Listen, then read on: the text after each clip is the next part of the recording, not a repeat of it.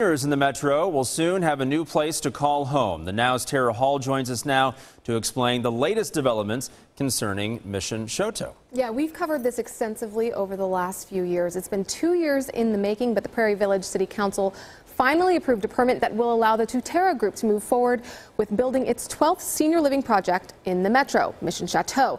Now, it'll go right here, right at the corner, right near the corner, rather, of 84th and Mission. Right now, though, that is the Mission Valley Middle School, which has been closed for some time.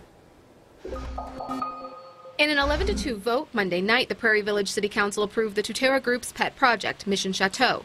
The approval means Tutera can move forward with raising the now closed Mission Valley Middle School and moving forward with its nearly 215,000 square foot senior living facility. Basically, the neighborhood doesn't want it. We do not need another senior living center in Prairie Village. We're an area of 6 square miles, and we already have 5 planned senior living centers. Councilman David Morrison was one of only 2 Prairie Village council members to vote against the project. Now he says he plans to challenge the decision. I want to champion the school. That's what's best for Prairie Village, and I'm going to look at any way possible to overturn this SUP.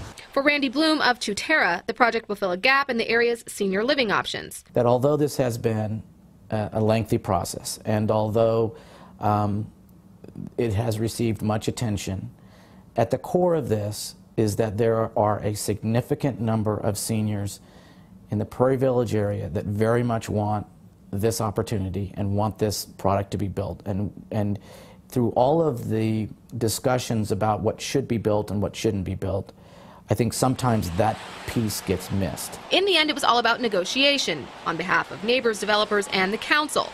Now the project moves forward. Neither side would say this is exactly what they wanted. I think that this truly represents a compromise on both parties. But that compromise could be compromised if Councilman Morrison gets his way when he challenges the council's vote.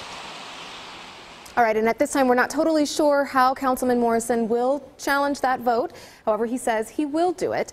Now, here is a timeline of what should take place over the next few months and even up to the next year with Tutera. Now, in 2015, by the end of this year, they're looking to demolish that middle school. As we head into 2016, construction should begin on that senior living facility, and then finally, they expect to complete that entire facility by the beginning of 2017. All right, so really done just about a year and a half from now. Exactly, yeah. Thanks, Tara.